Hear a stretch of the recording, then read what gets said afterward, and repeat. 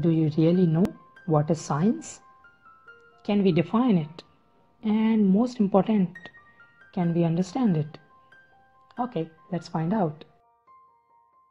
Every event which occurs around us, some amaze us and some terrify us.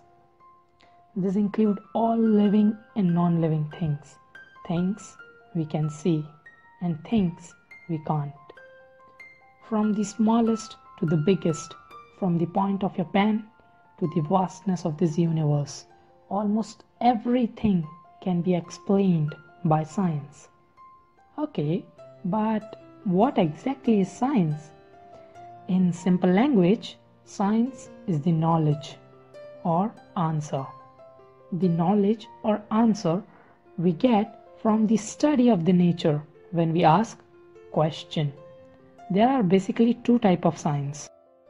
First is basic science, also known as natural science, and the second one is applied science. Although it has many parts, which we will discuss in upcoming videos. So, basic science is the real thing, which you study in your schools and universities. It includes laws, principles, concepts, and facts, like Newton's law of motion. And applied science? Applied science is nothing but the application of these principles, laws, and concepts to innovate something, to design something, and in engineering purposes. Every new answer related to nature is found using an approach called scientific method. Scientific method has 6 steps. These 6 steps are: first, ask a question. Second, do background research. Third, construct a hypothesis. Fourth, test or experimentation.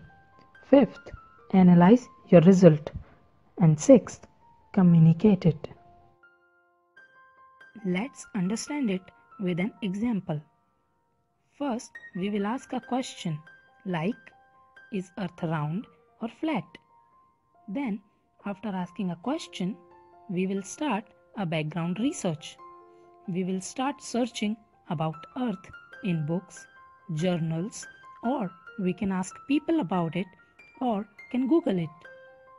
On the basis of our research and observations, we will make a hypothesis. Hypothesis is an assumption or prediction of something. Let's say we have made a hypothesis that Earth is round. Then we will perform an experiment to test our hypothesis. As we know, light travels in a straight line, so we would be able to see more farther as we go higher if Earth is round.